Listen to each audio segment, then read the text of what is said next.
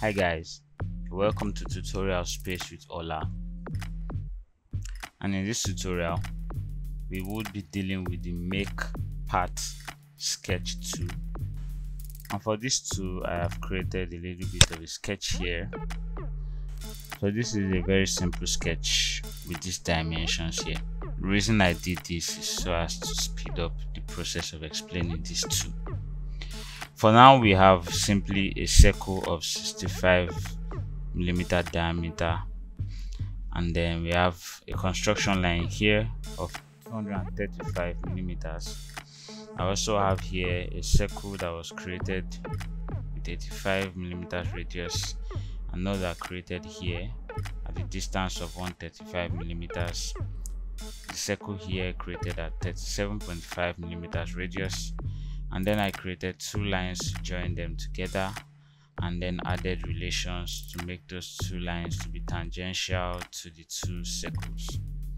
And after doing that, I trimmed off the rest of this circle here, trimmed off the rest of this circle here, and then I also created this dimension for the distance between the origin and the top part of this construction line. So if you are able to do that, then you would also have this in front of you. Alright, so first of all, we notice that this tool is just this way. We're unable to rotate this around, and that's because we have dimensioned it almost fully defined. As of now it's under defined, but then we cannot just rotate this around, right? And if I click on this line here, it's also not able to be rotated around, and that's because the center is fixed.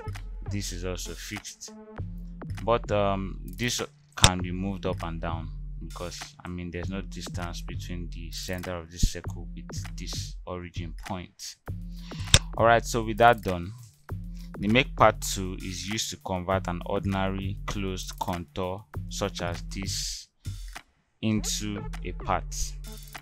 So when I mean part, I mean like a come and follower kind of setup, in which when this moves around, by the time it comes in contact with the follower, that is this being the cam and this being the follower, when it comes in contact with the follower, then the follower will move in tangency with the circumference of the cam. I hope you understand that. So what we'll be doing here is to create the driver part of a cam. So this will be the driver and this would be the follower. And in engineering terms, creating the driver will simply mean that we are creating the cam. So here I will demonstrate. The make parts tool cannot be found anywhere here within this tab or within this ribbon. So where we would find that is going over to tools, moving down again to sketch tools, and then we have make part here. I select on the make part, and then it is indicated that we select entities that are end-to-end coincident and form a single chain. So this qualifies for that because it's completely closed. That's simply what they mean here. It forms a single chain going around and goes end-to-end. End-to-end means that there's no gap between. Alright, so I'll select the entities. I could select them one by one or just select within this contour space. So I haven't done that. All of the sketch entities are selected and I click on check. So with this done now, you might be noticing that, okay, so what's the difference? The difference is this. Now if I select on one line, you notice that the entire thing is selected, and you can see also part properties here. So this will be our driving part, so I will just leave that way, and then I move this. Now you notice that this is able to move around, right, which it wasn't able to do before. So I'm rotating this around, and on getting here I'll bring this one down. Okay, so on moving this way, the rotation is kind of tricky. You notice that the circle there is actually not being affected by this yet, right? So what do? I select on this, select control and click on this line and say tangential. Alright, So with that done, as I move around, now I notice that with the movement of the cam or with the parts, the circle itself is also moving. So let me try to rotate it from over here. Rotation is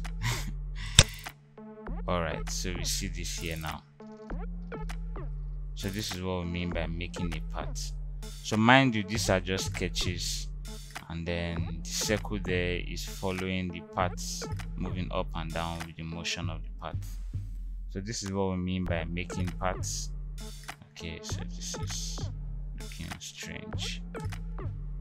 Alright, so don't bother when you see stuff like that. It's just the software acting up. Alright, so with this now, this is how we make parts with Solidworks 2019 or any Solidworks software. And so this is where we end with this tutorial, and I'll see you in the next tutorial where we deal with the dynamic mirror tool.